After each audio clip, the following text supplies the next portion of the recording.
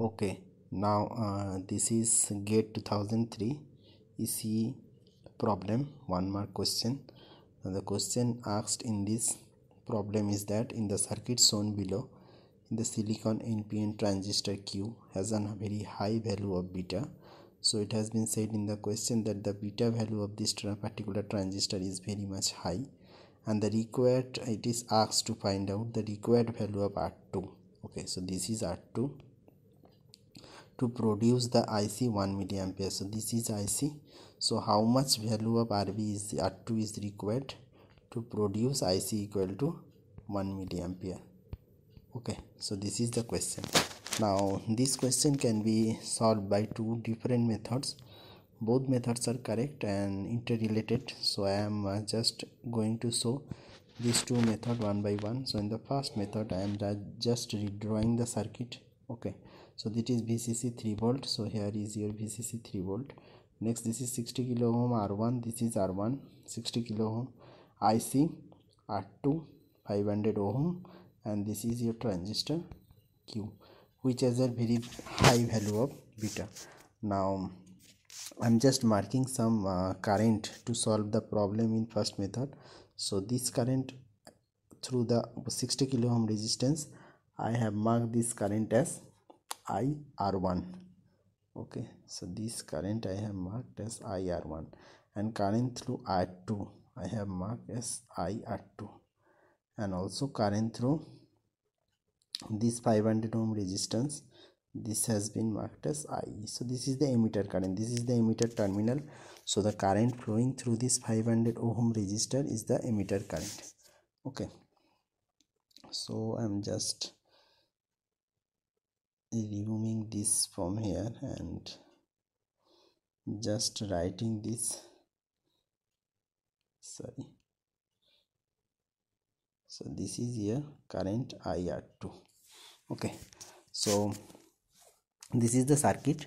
So in the problem it is said that beta is large. So as the beta is large, all of you know that if the beta is large for the transistor, beta is actually represented by IC divided by IB.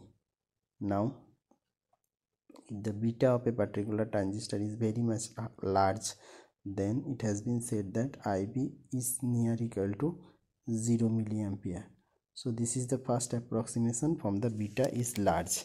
Okay, so beta equal to IC divided by IB. As beta is very much large, so you can approximate IB equal to 0. So this IB is actually equal to 0. Now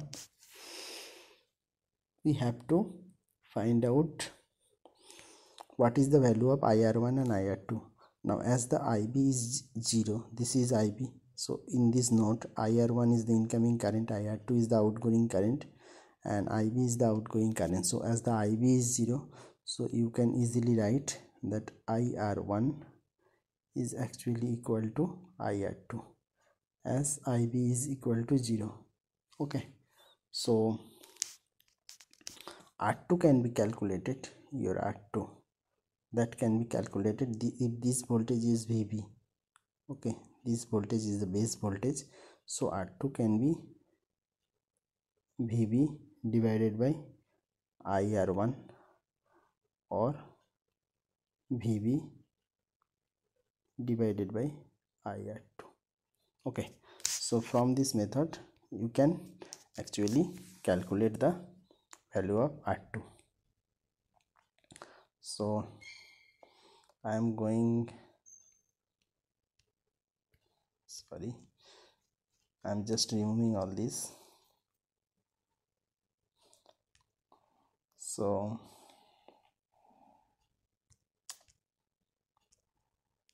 okay, so this is your figure, and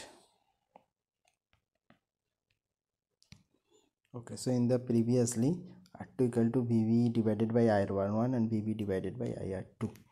Okay, so VB is the voltage at base with respect to ground. This is the voltage, base voltage. This is the base voltage with respect to ground. It has been measured with respect to ground potential. Okay, so this potential is actually your VB. Now this VB is also voltage across this and also voltage across this. So we are just taking the voltage across this terminal VB. So this is your VB. So this VB is equal to, I am taking the voltage across the transistor, that means base to emitter voltage plus, okay, voltage drop across the 500 ohm.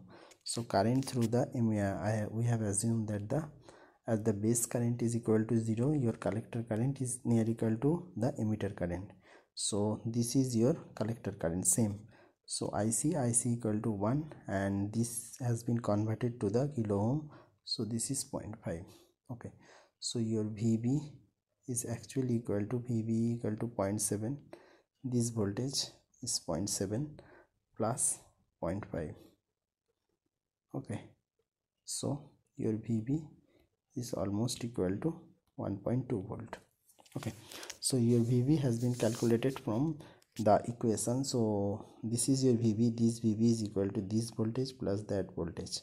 So VB plus 1 into 0.5, it has been converted to kilo ohm and current in milliampere in the transistor. Okay, so VB equal to 1.2 volt. So from there I can calculate IR1. So IR1 equal to this voltage 3 volt PCC.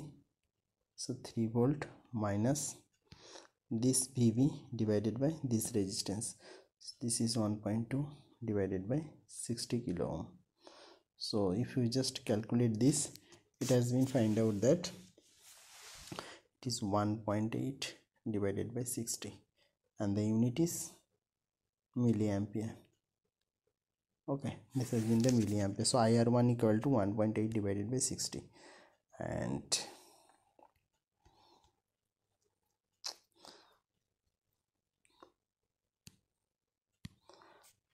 so R2, as mentioned, R2 is also VB divided by IR1. Okay, so VB is 1.2 divided by IR1, or IR2 is the same. IR2 equal to 1.8 divided by 60. So R2 equal to 1.2 divided by 1.8 into 60. Now if you can calculate, it has been 40 kilo ohm. So your correct answer of this question is 40. Okay, so in the transistor you must remember that if the current is in milliampere, always remember that in the transistor your current in is milliampere.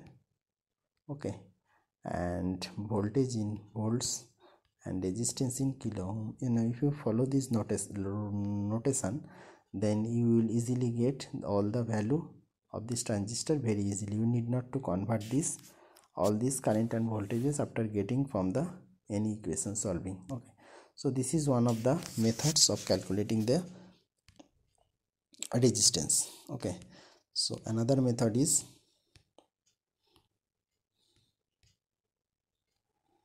okay, so this is your figure.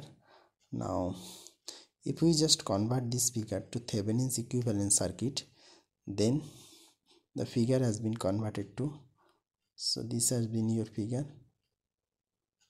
this is your IC, and this is your voltage 3 volt, this is your resistance 500 ohm, and this combination is actually converting to a Thevenin's equivalent voltage VTH with a resistance RTH.